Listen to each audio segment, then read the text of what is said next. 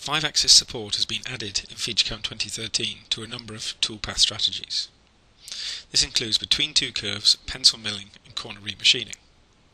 In this particular example, we're going to look at some pencil milling. In the case of this part, we have a press tool component and we have an STL that's making up our stock. I'm just going to select the stock. I'm just going to hide this for the time being, just to clear up the part. Now in the case of this part, you can see we've got two toolpaths. We've got the pencil mill 3-axis and the pencil mill 5-axis. If I go into the properties of this toolpath, note that we are cutting just the edge between these faces here.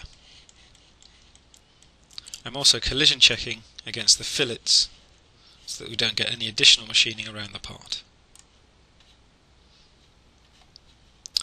If I go to the tool size, you can see we're using a 6mm ball nose. This is the standard tool available in the metric tool crib. So let's have a look at the simulation. I'm just going to go into a 3D simulation. Just do a single step first of all to establish the toolpath. So here's the tool into position. I'm just going to choose the Alt F3 to move the tool. Straight away it's telling me I've got a collision. And I continuously got the collision as I try and move the tool along.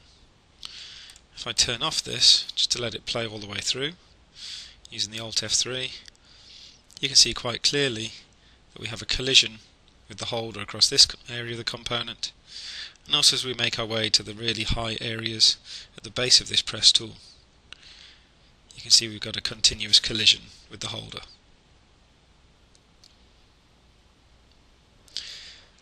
So previously we would have had to create a longer tool just to machine down these regions, but now what we have is the ability to add a 5-axis orientation.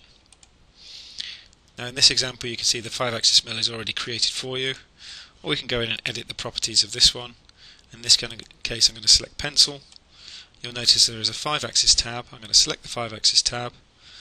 I'm going to select use lead lean and set a lean angle, in this case of 35 degrees.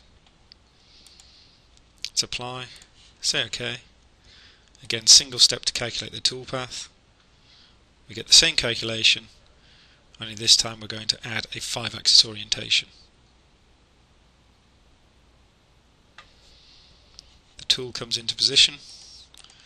Again, single step or using Alt F3. You can now see the tool is already tilting into position.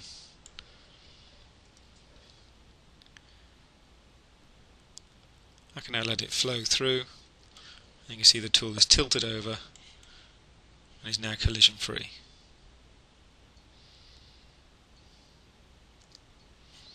If I let this play all the way through,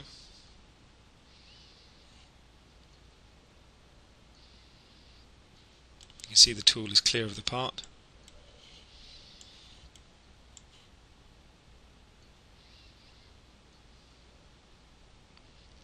And it's finished like so. I can verify this if I stop the simulation, just go to the options and turn on the gouge check again. Again, single step, play the simulation.